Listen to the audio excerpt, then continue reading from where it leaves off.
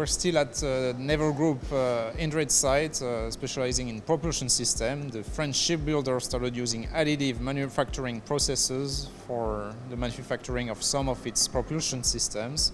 To find out more is Pierre Berg, Chief Technical Officer here at Naval Group Indret. Pierre, good morning.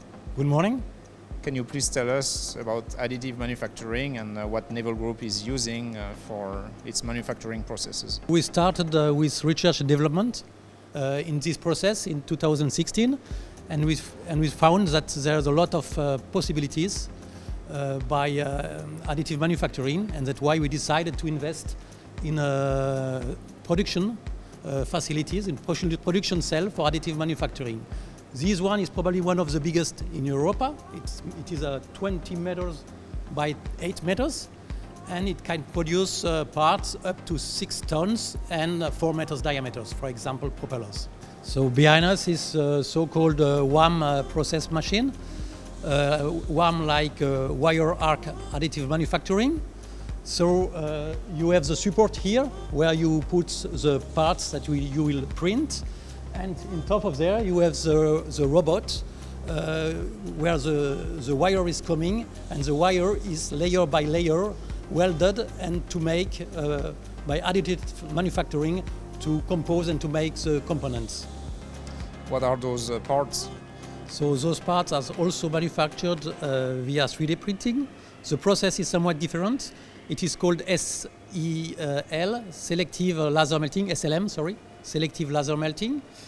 And here what we can see, in fact, is the possibilities of the 3D manufacturing process.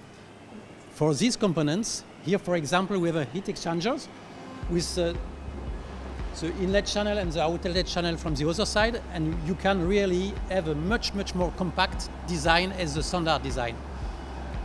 For example, here, the volume of this heat exchanger is reduced about 1/5 by comparison to the standard process. Here we have another component which is used to reduce the pressure inside the vessel to make some probe. And the standard is a coiled up pipe in copper alloy, and the standard part is about 30 centimeters. And here you can see the dimension of this one, which is much more than 7 centimeters.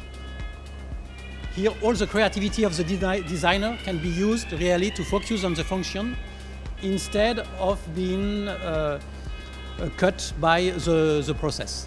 One last question, Pierre. Today, on which programs are you using additive manufacturing?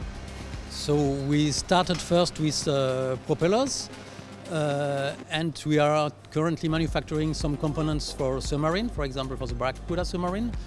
And today, for the new program, a lot of components or a lot of parts will come with this new process.